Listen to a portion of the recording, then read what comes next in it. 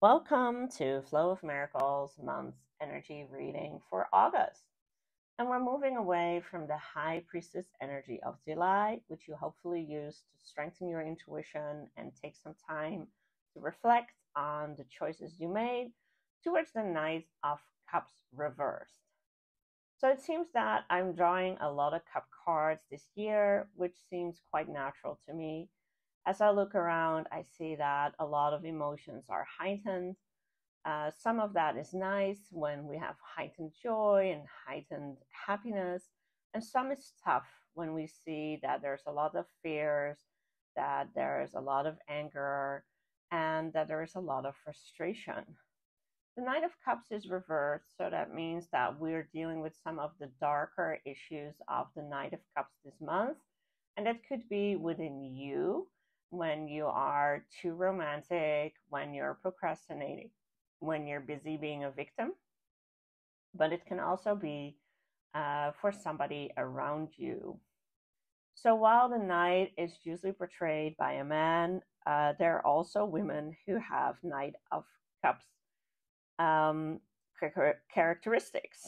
So the first thing to understand is that it is really tough for Knight of Cups to actually deal with some of the realities of life.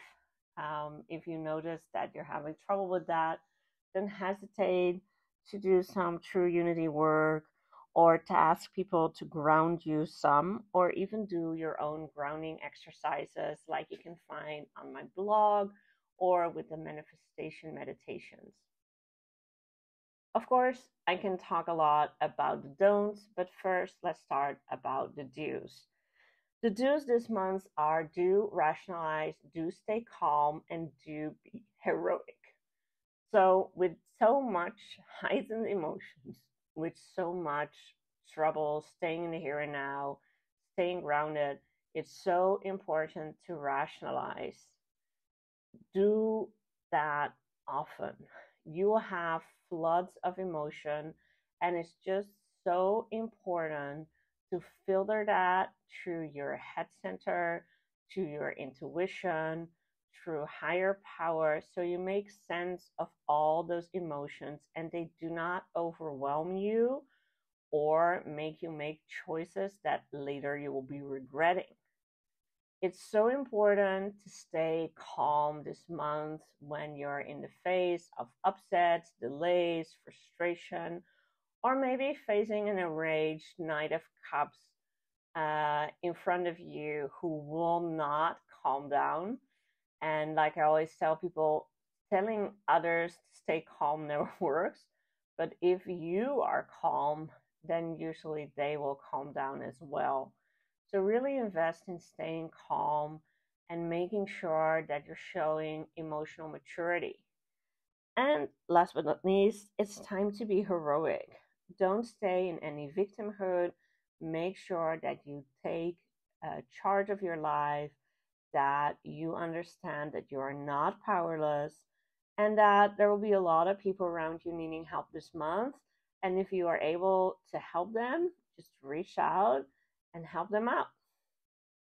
So now for the don't.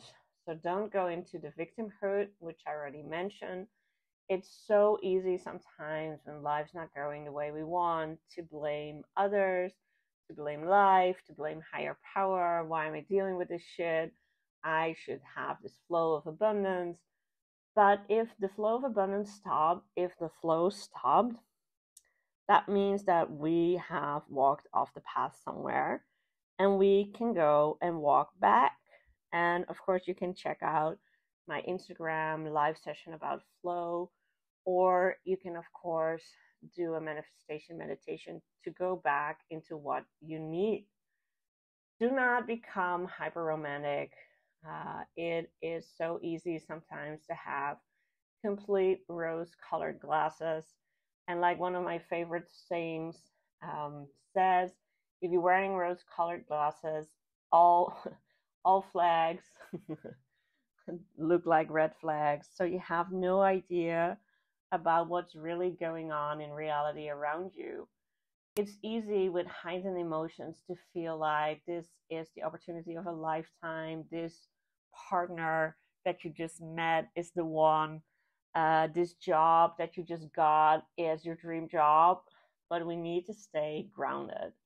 And last but not least, do not procrastinate. When our emotions are so heightened, when we feel so big feelings, it's very easy to stay in the feelings and forget reality. And even though it's August, before you know it, it'll be September, and there's lots of things to do and things that we should be doing this month. So do not procrastinate, but actually deal with what we should be dealing with. So I wish you all a wonderful month. The practice is still closed.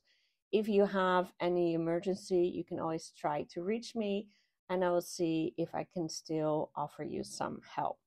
Have a great month.